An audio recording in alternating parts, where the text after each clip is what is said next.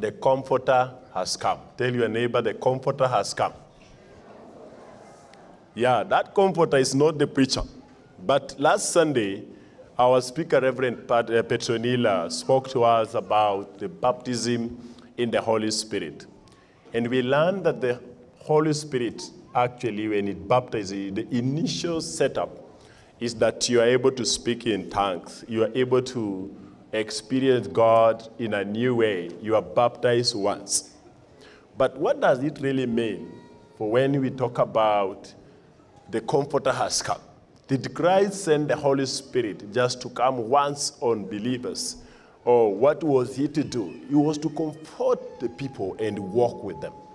So this morning, or this afternoon, I want to speak to us, the Comforter has come, in the perspective of the infilling of the Holy Spirit.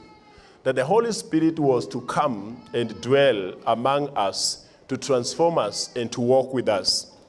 But before we get there, I want us to imagine that maybe you have a motor engine, the engine that you drives your car or your father drives or your neighbor, okay, or the vehicles or the automobile you see. A great engine, just imagine of a powerful machine. But it's not oil, it's not fuel, it's not ignited. Does that engine serve any purpose? Does it? It doesn't. And that is how it can be for a believer who Christ has actually called or either is baptized, and now he has made his way to his home or her home, but yet is not oiled and set in motion. The Comforter has come.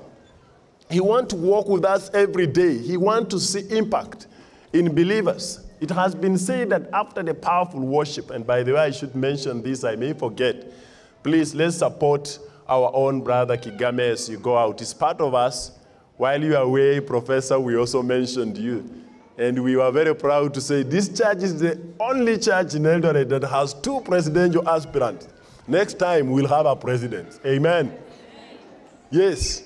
Our own Professor Kiapi and our brother Ruben. They are our bona fide members of this church. And we are privileged to have people who have tested the waters of being president. Amen. So what I was going to say before I getting carried away, we are able to gossip Professor when he was away, is that please let's promote the merchandise of our brother Ruben. By the fact that he's our member, I don't give him anything. But you bless him because he eats from where he sows. Amen. Amen.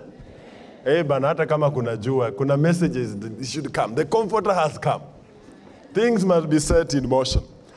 So, the engine must be set and oil to go into motion. We are going to just have one main scripture, John chapter 14, verse 26.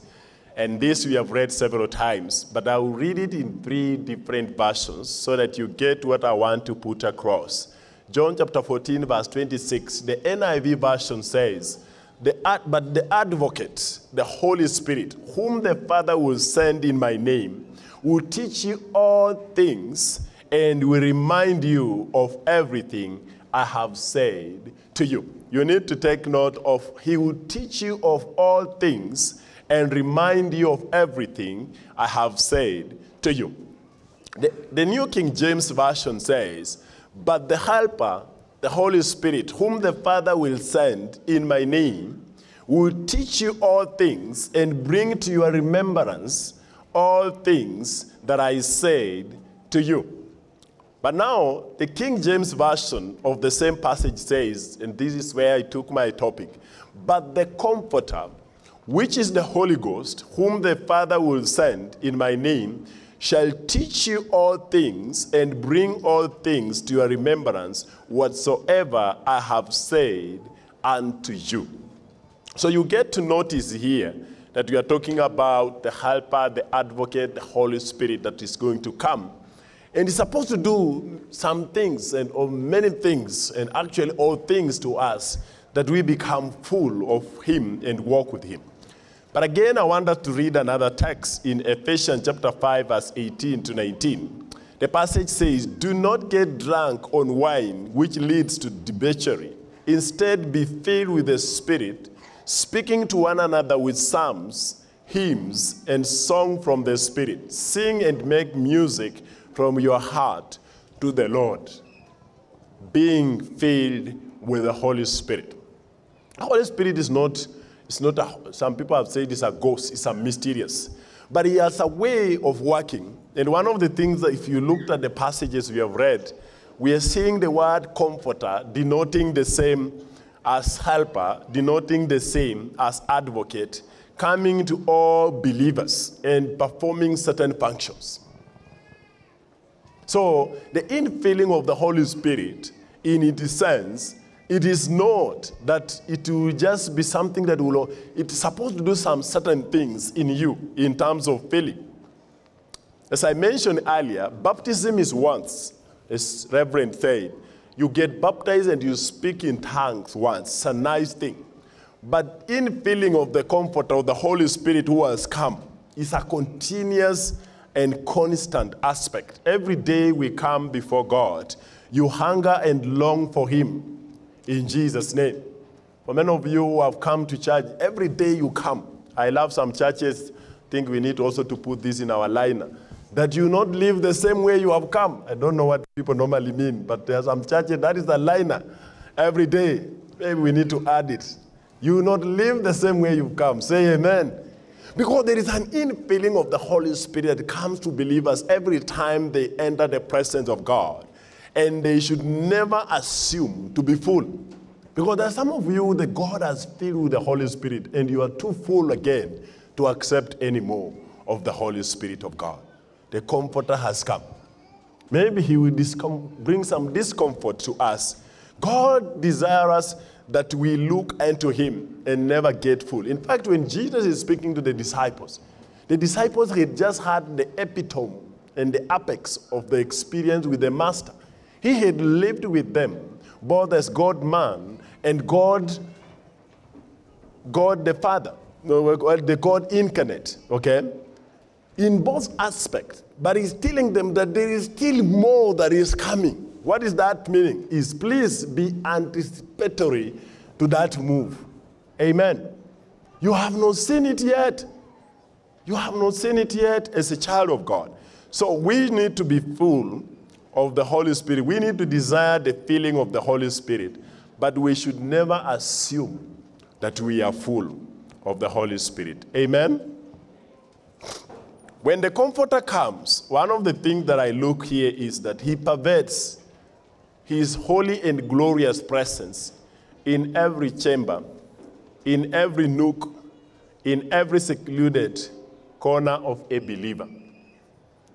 God cannot be living in our hearts or filling us that we speak in tongues, and yet he does not transform the whole of our lives.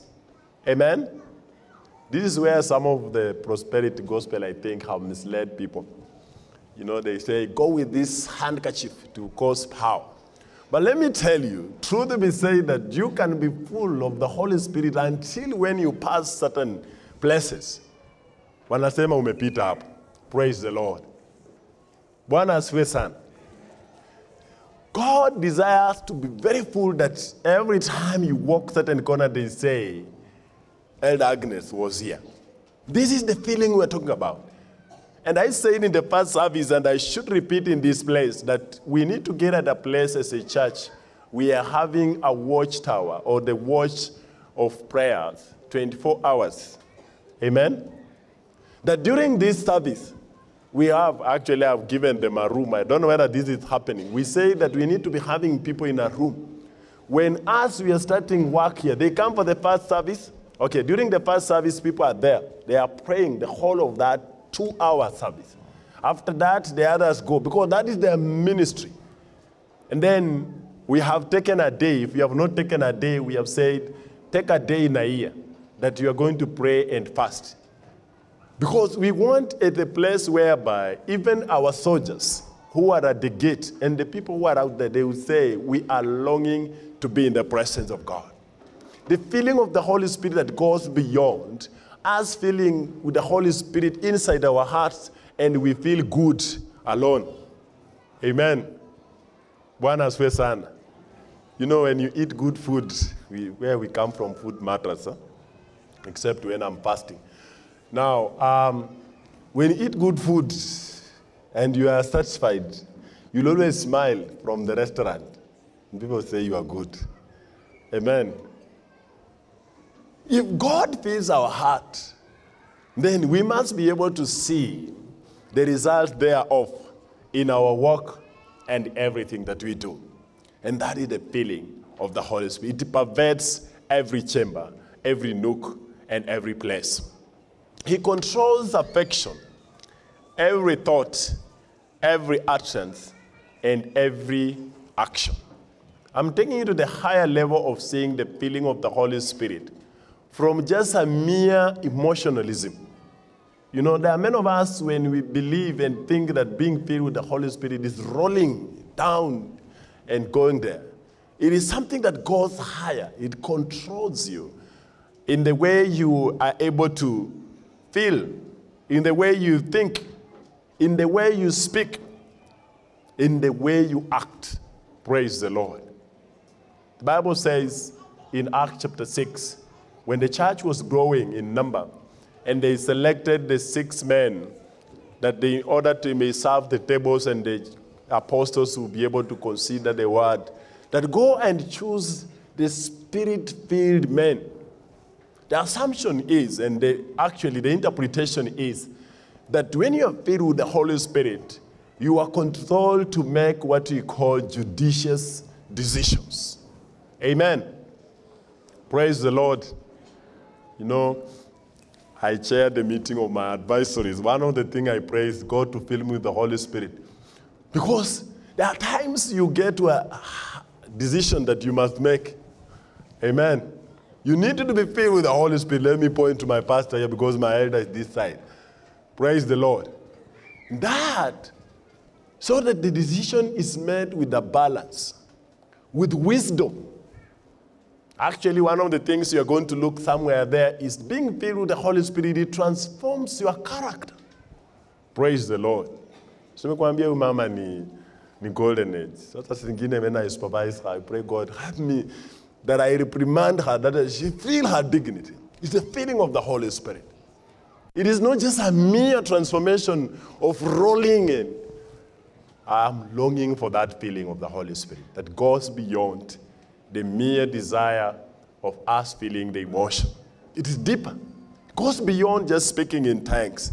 It wants us to say what comes from our mouth, what comes from our thought, what comes from our feeling, and what comes from action. Amen. And God is able to fill our children with wisdom. When we were children long time ago, children are here. One of our teachers came to class. He used to drink a lot. And he was a great disciplinarian, though he was a drunkard.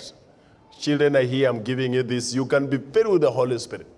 Now, this man, when he was dressing, he forgot to unzip his zip. And he was a tough man. He could not tolerate anything. So one of our students, I want to believe she was filled with the Holy Spirit, jumped outside class. She kept on smiling at the gate. And you know, this is a non-tolerant teacher. And the teacher had to go outside and say, teacher, I want you to make yourself up. Look at that wisdom. Praise the Lord. That our children can really communicate a distraction that can put something in perspective. Children can be filled with the Holy Spirit. Our teenagers can be filled with the Holy Spirit, and they can speak sense to us. There's some of us parents who rant a lot, particularly if we want to make a decision. When the Holy Spirit pervades, you realize that a kid can bring in perspective. In fact, one kid asked the father, why do you always shout at mama? Although mama would never ask the dad, why do you always shout at me? The feeling of the Holy Spirit. He continuously feels us to make us enjoy fresh power every day. Do not rely on yesterday's feeling. For some of us who are filled with the Holy Spirit during January, this is just a call that we need to desire every day. Lamentation chapter 3, verse 22 to 23 talks about the mercies of the Lord never come to an end. They are new every day. What it denotes to me is that the feeling of the Holy Spirit every day, God pours fresh anointing on you every day, every hour, and he desires that you feel impacted. Amen. Do not live on the yesterday anointing. God wants you to look ahead. R.T. Kendall has written a book that I would recommend to many of us who like reading. R.T. Kendall is called The Anointing Yesterday, Today, and Tomorrow. It speaks in three perspectives. That there was a yesterday man, that referring to Saul. You know, when Saul realized the anointing was not there, he would get worried.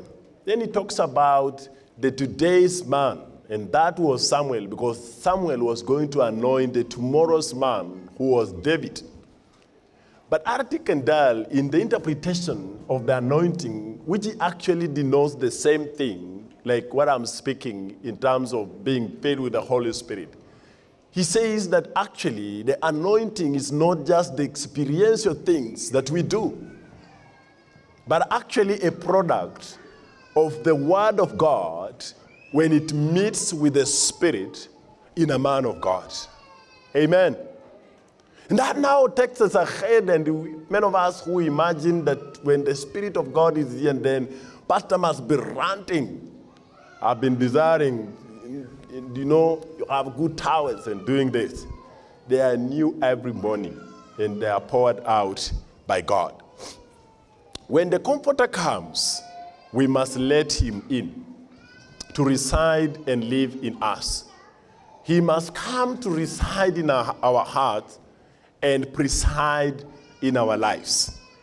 When he resides in us, he gives us the good character of what comes from us. When he presides in us, he tells us the decisions that we do or make. So when he comes to us, he is able to actually affect what is around us. He pervades every sphere. So being in the presence of God will not just be a feeling of us gathering in the church, but it will be us to ask that now that we have Christ in our heart, what is it that is happening around our lives? Amen? What does he come to do? When he comes, the version that we have read is a helper. He helps us to honor God.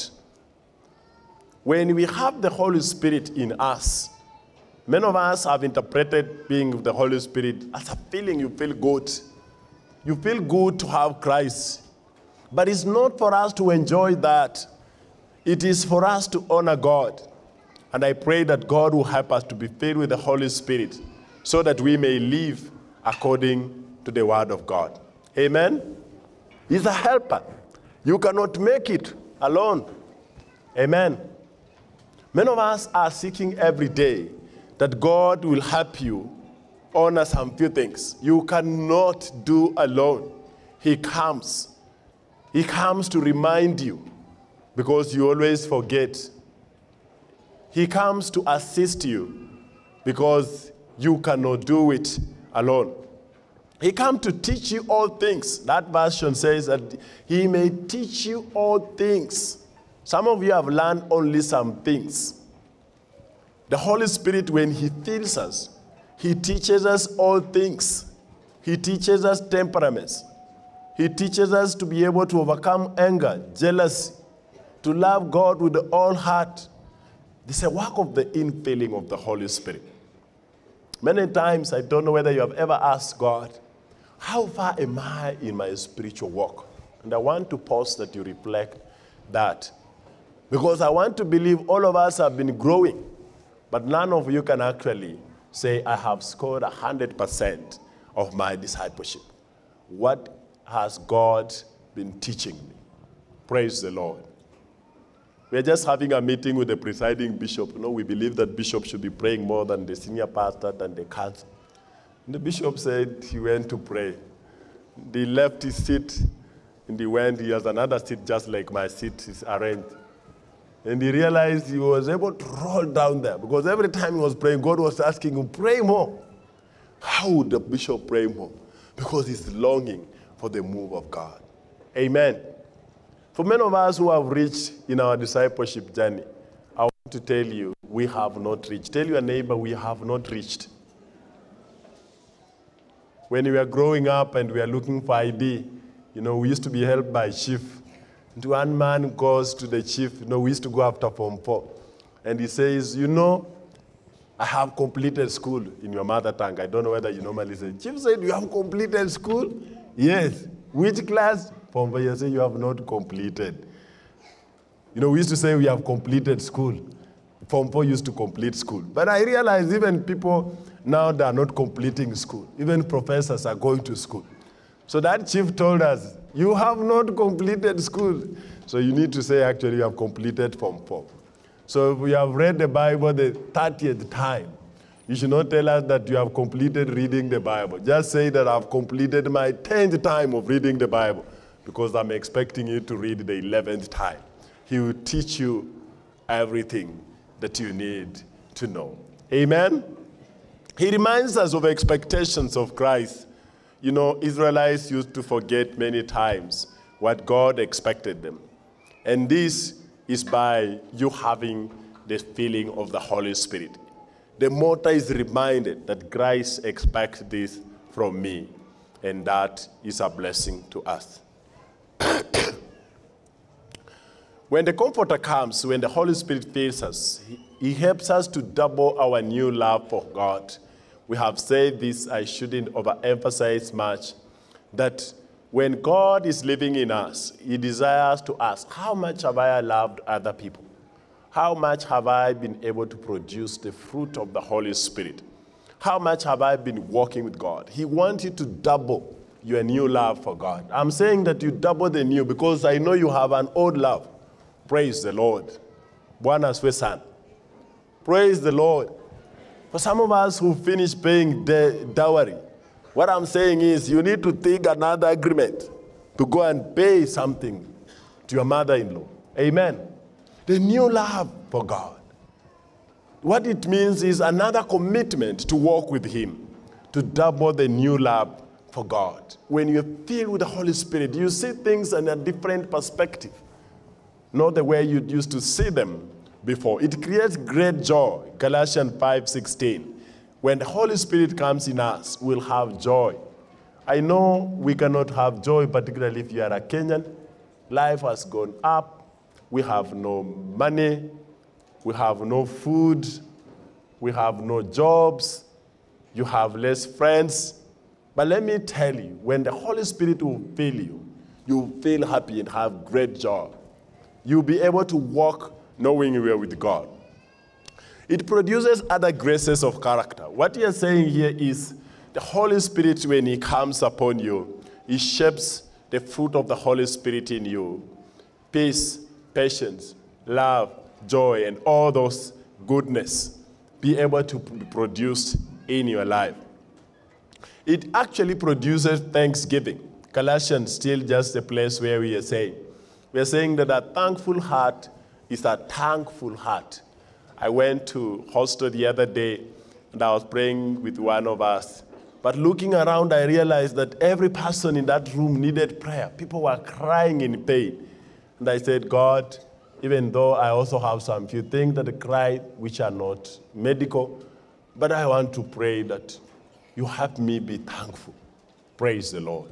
Because when you have the Holy Spirit, you are actually rich. There are people that are actually battling many things. Things that actually money cannot buy. You get it. You realize you are asking, because many of our prayers are actually financial. I don't know why, but many of our prayers, apart from sickness, actually financial is more than this. I want us to count our blessings and name them one by one by being thankful and get filled with the Holy Spirit. Many of us have a lot of stress, and I suspect it's because we are not thankful to God. May the God fill our spirit that we become thankful. We become thankful.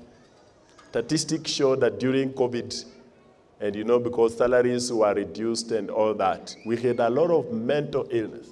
And that, I was asking, does lack of money get proportional to the way we do happiness? I want to tell you that if we actually allow the infiltration of the Holy Spirit in us, we'll be thankful when we will be thankful. Amen? It helps us in power to have power in prayer. This is what we know. Actually, I put it almost the last. When you are filled with the Holy Spirit, that's why you think these are men that can lead in prayer. Okay? Because you are able to have power to heal, power to pray for those who are dead, to resurrect to lives. Through the Holy Spirit, you get courage to speak to things that are difficult to move. And I pray that again, as much as we've been used to this, that let's exercise that and pray that God move in my life, move in my head, move in the life of my children, move in my marriage, in the name of Jesus. When you're filled with the Holy Spirit, you get an extraordinary strength to ask in prayer. This is the time you can sit, and I told you that be able to ask the Lion Jesus manifesto and say, I am able to do all things through Christ who strengthens me. I desire to have this, and that time is gone. I need to move a little bit faster. It gives you power in service. To be filled in the Holy Spirit, it is the only way that you can serve effectively. When the disciples were almost getting to their mission work in Acts chapter 1, verse 8, they said, wait until the Holy Spirit will fill you. And actually for them, they were baptized, and they were in faith that day, and they desired more. And you read in chapter 2, you see all that they were able to do. It is because when the Comforter comes, he's able to help us to be effective. Sometimes maybe we struggle here because maybe we have not been filled. Amen? We are having few servers. Sumeona hata Holy Communion tuko wachache, lakini hii ni yetu. Praise the Lord. Our ushers actually are very few. Like now the way we are, we need to collect offering in less than 10 minutes when they walk here. And many of us, God has helped it. I want to believe that you ask God to fill you and see which area of service can you serve in this place. I'm just trying to suspect that maybe why we don't have enough workers is because we have not asked the Holy Spirit. We are always doubting ourselves. May the Comforter come that can help us to serve effectively. We have few counselors. We have few people to go for missions. We have very few people in PPI. Okay? The last time we were in Kimalele, the principal by then said, if you are not enough for every class, go away. That's what we are told, Teacher Monica, that time. Now, many of us are here, and you don't need actually to be a teacher in Sunday school for you to teach at PPI. You only need to register with a willingness mind. The good thing is we will train you. We will train you. We will give you a material.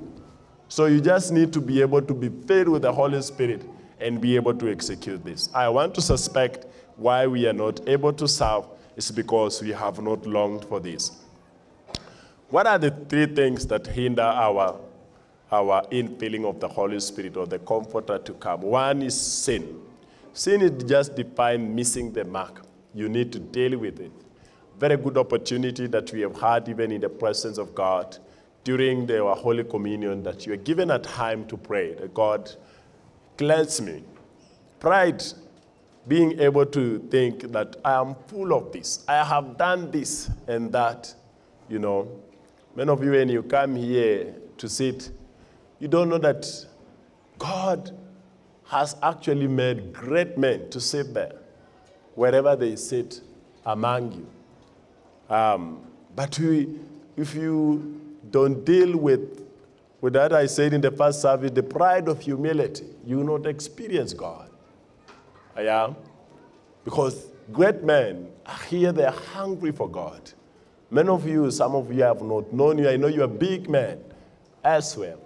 For you to be filled with the Holy Spirit, deal with pride. I know some of you look down on many people. Okay?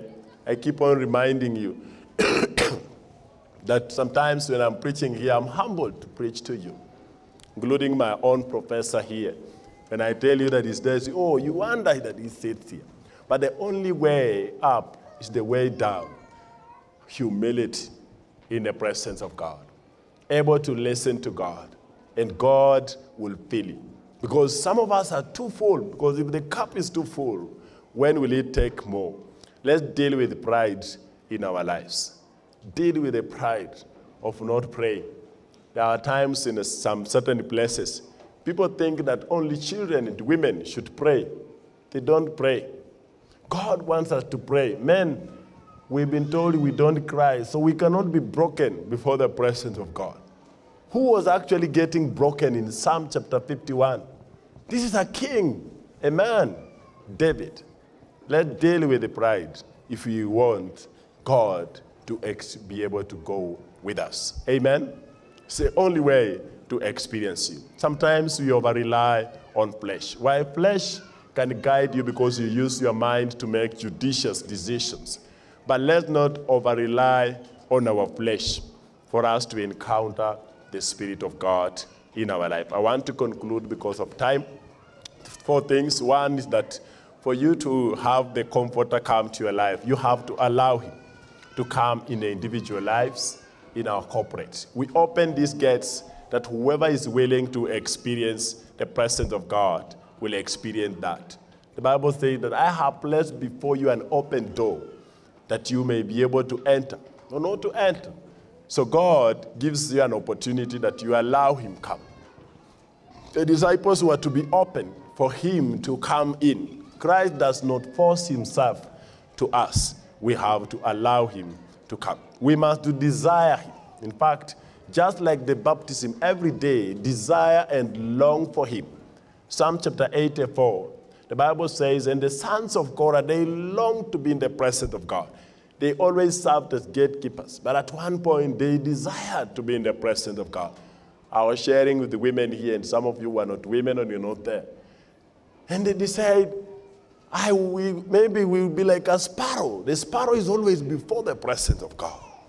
They were so desirous and strong.